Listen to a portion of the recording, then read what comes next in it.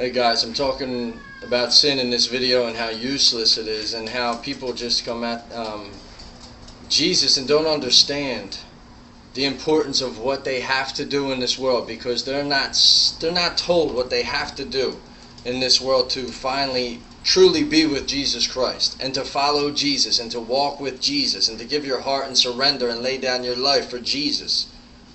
Because so many people out there want to walk around and say, well, I have Jesus in the world. I go to church, but I have this. I go out and I party and I do this. I partake in the world's events, but I still have Jesus. And that's what everybody wants. If you think about it, it makes sense. I want to have Jesus, I want to have God, and I want to have the world. I want to have everything that I do, and have all of my luxurious things that I chase, and have all of my vices, and even in my addictions. He'll forgive me. He's a loving God. He'll know. He knows. He knows my heart. He knows I'm a good person. That will end you up in hell, that thinking. It's from the devil. It is from Satan. God did not allow Jesus Christ to be beaten, to have his skin ripped off of his body, to be beaten worse than any man ever, and suffer the way he did, so you can just do whatever you want and inherit the kingdom of heaven. It doesn't work like that. But you have so much false doctrine and teaching going on in today's Christian society that it's disgusting. And you have people saying a sinner's prayer and believing, I say this prayer one time and I'm in heaven forever, no matter what happens afterwards. At this time I said, I love you, Jesus. That's beautiful, but are you living it? Did you leave this world to chase him? Because if you didn't, you're not going to make it. You think you're going to kneel before Christ and give him excuses like you give your boss or your spouse or your friends, and they buy it? You think he's going to say, oh, you know what, you're right. Yeah, you did all right. You tried, you did his thing. I understand. There's a lot of temptation down there. I understand you're doing what you want to do. I understand you're going off and having your drinks and getting high. I understand you're taking those pills and getting high and going to work. And I understand you're cheating on your wife every now and then, because who can really, give themselves to one woman forever? I understand your porn addiction. That's okay. I got it. It's a sexual thing. You're a human being. I understand you want to masturbate and do all of these things. I understand how you want to have sex with every person. I understand how you just want to drink and drug and have sex and do what you want. I understand that you want to have abortions. I understand that I give babies down into this earth, and that you decide you want to kill them. I understand that. I understand a society who allows the legal death of their children through abortion. You think that abortion's not a major thing to be spoke of here in this world? Do you think that it's not a subject that requires any kind of attention? Because you'll have so many so-called Christians who won't even get involved with the abortion topic. Are you crazy? How can you say that you're a Christian when you allow an innocent baby to be murdered? Because that's what happens. They're murdered, chopped up, in the safest place they should ever be, in their mother's womb. And we are allowed to do it and won't serve one day in jail. It's amazing. It's so twisted. This is Satan's world, and things have been twisted so much. And people are so scared of standing up for what's right and standing up for Jesus Christ and saying there is one truth. Because there is one truth. It's Jesus Christ as our Savior. That's the truth. So all of your other stuff in your New Age and these other religions are bogus. They are not true.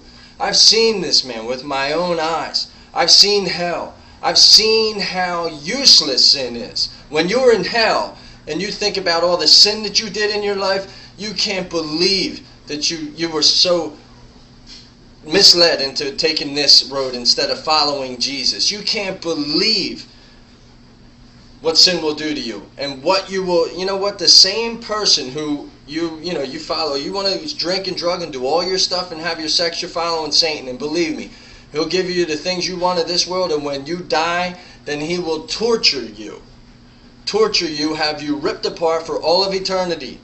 That's the same person that you want to roll with right here, where Jesus Christ offers eternal life. He offers freedom from everything. He gives you a peace. He changes you. He changes your heart to something it doesn't even register with the person you used to be. He takes us and changes us and makes us new. Those drugs, no matter what you're doing, drugs, sex, it doesn't matter. I've chased all of that. I've lived it. I've rolled in that vomit. Believe me, I know about that life. That was never gratifying. That was never soothing. Okay? It was fun for a minute. It never quenched my thirst. I still was lost all the time. And when you lay your head down, you always know you're lost. I don't care where you're at. When you're in that lifestyle, you don't know what's happening. And you know what? When you follow Jesus, you don't know what's happening. Because you live for Jesus and what He's saying day to day. And He may say something to me today and I'm gone. I'm leaving. I'm doing that. I'm not making plans. I'm seeing what He wants. I'm not living as I want anymore and what I'm believing. I'm listening and seeing what does He want through prayer, through fasting. What is the Spirit telling me? Because Jesus truly speaks. When you are in the presence of Jesus Christ, there is no sin. No sin is present. It's just all glory, His magnificence, His majesty. Okay, this man did come. He was crucified for you. The name Jesus Christ convicts people to their very bone, to their very marrow. That's when people hear Jesus, they can't get away quick enough if they're not living a life for Christ.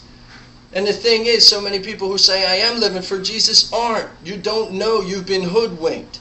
You keep getting this message that they're putting out there today. Oh, you should be prosperous, and you should be this, and you should be that. And give us your money, and it's all happy. Is anybody telling you, guess what? The end's coming. Do you know this is the extra credit part of this whole gig here? That your soul is alive in the last days? Do you not see the Antichrist setting up to take reign? Can you not see everything written on the wall? Can you not see Bible prophecy happening before you? Do you want to continue to be misled sheep? I'm making this video because I am tired of people coming at this half-heartedly. You can't say this, you can say this. I'm not politically correct. I don't care what other people think. I've seen Jesus, I've seen hell. I am telling you, if you want to live in your sins of this world, you want to follow the flesh, you want to follow your lusts, you want to do as you believe, then you will be very sorry when you kneel before this Son of God. Believe me. It's not a joke. You cannot give Him excuses. What you reap is what you sow. I went to hell in a vision when I was taken out of it because I was in a vision. But if I would have died and been there, I wouldn't have been taken out. I still hear the sounds of these people screaming in my head. And I know, you think how weird this is to have these sounds you can never get out of your head of people you know who are burning in hell right now, because those sounds are still being screamed by these people almost 4 years later on earth. But for them it's been a second, maybe. I mean, it's eternal. It's righteous punishment. Hell was created for the fallen angels, not for mankind. Hell wasn't created so that God can just throw everybody and do this and that. But we are turning our backs on Him. We believe we are civilized and we allow people to kill children, our own children. We can go and get a pill the next day and, okay, here, $30 and this will abort the baby. What are we talking about? You still think you're Christian? You want to go have sex with everybody? Still call yourself a follower of Jesus Christ? You want to do your drugs and take part in your porn? Take part in the world and the parties of the world? If you are loved by this world, then you are not following Jesus Christ. You cannot follow two masters. It's one or the other. You sell out to Jesus or you don't. He says, come hot or cold, but if you're warm, I will spit you out. And it is no joke. Your souls are at risk, and nobody's telling you that. You're going to a church that doesn't want to offend anybody because they want to bring people back in, right? Because it's a business, right? They got to keep the electricity on. They don't want to offend people. You're not going to hear the truth that Satan has his demons running around this world looking to devour people, looking to take people and ruin their lives and just bring them to hell. They don't tell you that. They don't tell you what it means to follow Jesus Christ, that you have to die to this world. From the moment you follow Jesus, you have to start dying to this world. You have to stop blindly following what the masses are being led to. It's an antichrist agenda. You cannot conform. If you are too strong, if you're too weak, to stand up for what you believe, then you'll just get devoured. It doesn't matter. It doesn't matter. Many people believe in Jesus, but that big tidal wave of this society just eats them up because they don't have the guts to stand up, because they don't know the Holy Spirit. But I'll tell you what, there is only one power. The power that Jesus Christ gives you, the Holy Spirit, makes you stand against anything. That gives me the peace that I've never had, didn't know could exist. Okay, he takes us and changes us.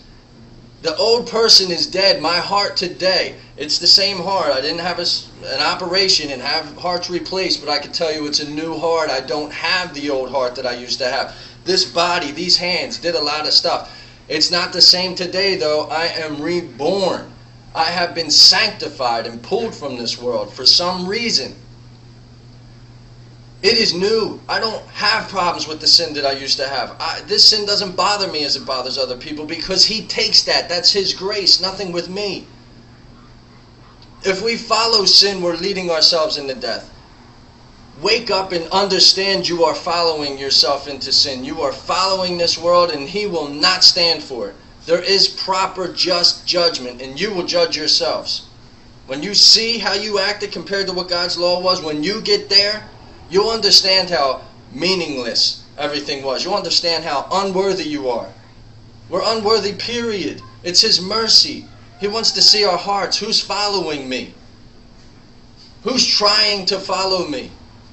You a Christian? Are you watching these movies with 500 F words in it?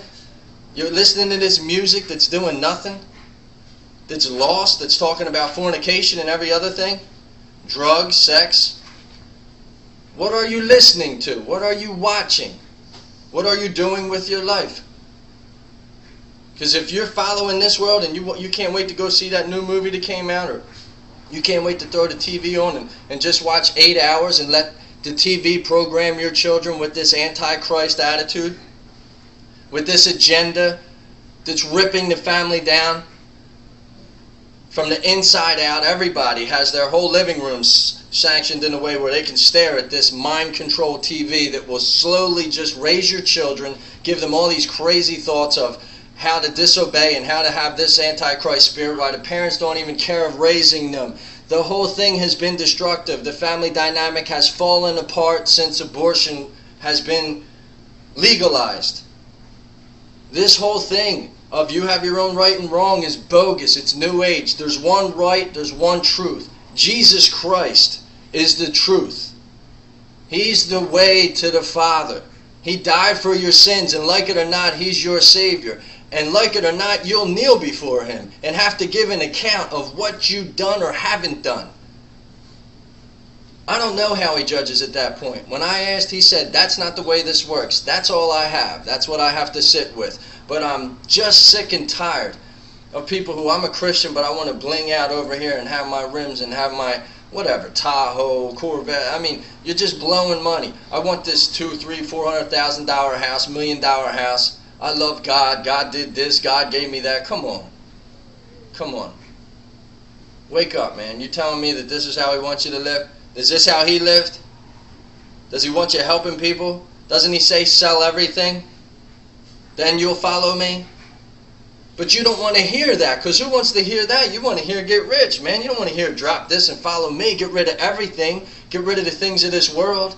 Forget about all your materials and your riches and get rid of it all and follow me. Is that what he's saying?